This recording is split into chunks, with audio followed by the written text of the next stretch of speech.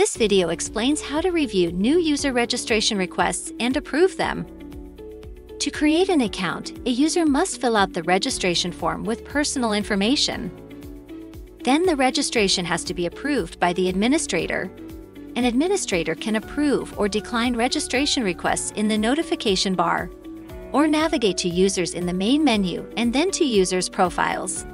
Unlike the notification tab, in the registration requests, an administrator has a complete overview of all pending requests. Select one or more users and choose the action from this drop-down menu. A newly registered user will receive a confirmation email to the email address specified during registration. Declined users will also receive an email. However, you can disable both email notifications in the System, Settings, and Customization. Navigate to Notifications tab.